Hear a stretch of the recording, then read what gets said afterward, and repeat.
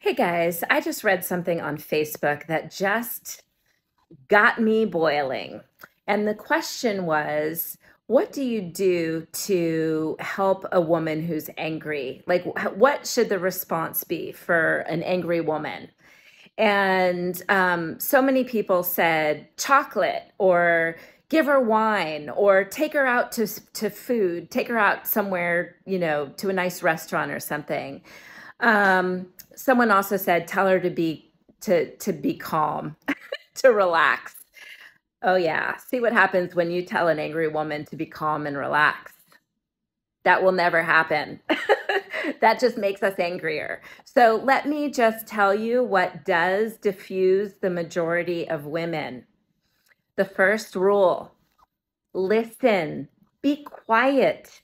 Listen to what she has to say. And this actually goes for anyone who's angry.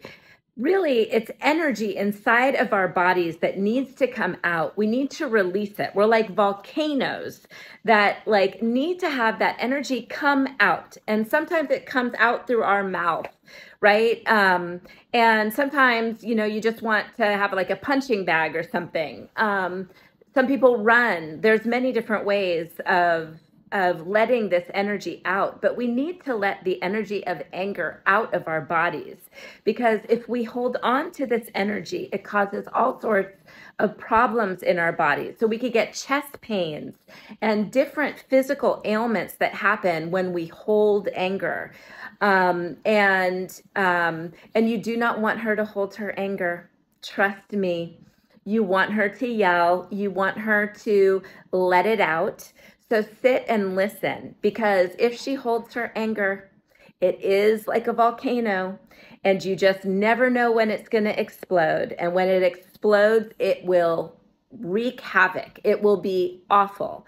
So, and you just never know. I mean, some people, they just take all of this anger, all of this energy, and then they explode, and that's it. There's no coming back from that. Some people, they let it out little by little, and when they do, that allows them to kind of like maintain an equilibrium and consistency within our bodies, because our bodies are not meant to hold emotion. Emotion, energy in motion. Emotions are supposed to move. They're supposed to have motion, and have the energy is supposed to move through us. Our bodies are a vessel to allow emotion to pass through. Every emotion that we have is fleeting. It is not going to stay with us. No matter how mad we are, if we let that anger out, we won't continue to be mad at the same level as we were at one time. So stop and listen, hold space for her. You could ask what you could do to support her and help her once she's let most of it out. You can apologize if there is something that you need to apologize for. You can ask if she needs a hug once all of it is done. So you can just say, is there any more? Is there anything else? You want to be as agreeable as possible. If there's nothing that you have done that you need to apologize for, then you just sit and you listen and you let her let it out, right? And hopefully, the majority of the energy of that strong, powerful energy is short, because if she's given the opportunity to let it out, it doesn't take much to let this burst of energy out. And we need to let people do it. And depending on what a person has done will depend on the level of energy that comes out. It's usually equal, right? It's usually like, if you did something really, really bad, then her energy might be really, really bad, really strong. Or if it's not strong at all, that is the most dangerous time. A woman who does not talk when she is angry has kind of given up, and usually it's come to the point where the feeling for you isn't there anymore.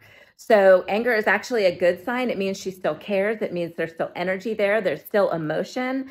We want to let that emotion be in motion. Try to end it with a hug. Try to ask, what can I do to support you? How can I help you? But for the most part, just stay quiet and listen and be there for her. And that will um, really let her feel like you're there for her, that you respect her, that you can hold space for her, that you can be her man or her friend, her best friend, her parent, right? In parenting, this is super important as well. So, anyways, I just want to end these videos now. Now that I have a little bit more time, I love that TikTok and Instagram have increased the time because I love really saying these things with the amount of language that I need. But in my on my YouTube channel, I used to end every video with saying, "I see you, I hear you, I am here for you, and I love you." And I do. And I just want you to know that. So I'll see you next time.